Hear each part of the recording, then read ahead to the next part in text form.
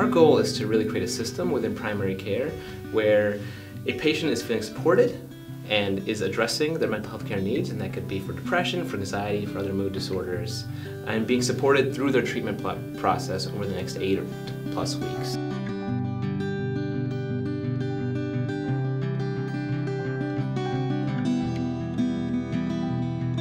I'm reminded of a physician. She was very frustrated with her resources and where she could direct people. And she said, you know, I've kind of become jaded over the years just because I don't want to screen these patients for depression because I don't know what to tell them. I know whatever I can offer them isn't enough.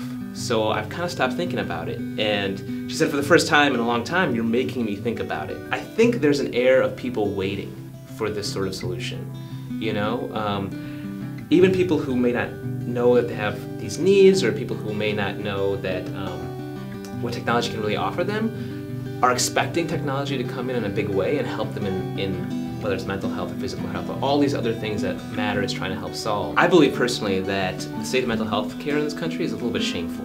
You know, I think it's an issue we all know how to talk about. It's a problem that I have no trouble selling to people. I want to live in a world where mental health care is spoken about by all people, no matter your income level, no matter whether you live in an urban population or in a rural one, but one where everyone is kind of just, it's a status quo to take your mental health care seriously. And I think Actualize Therapy is the step in that direction.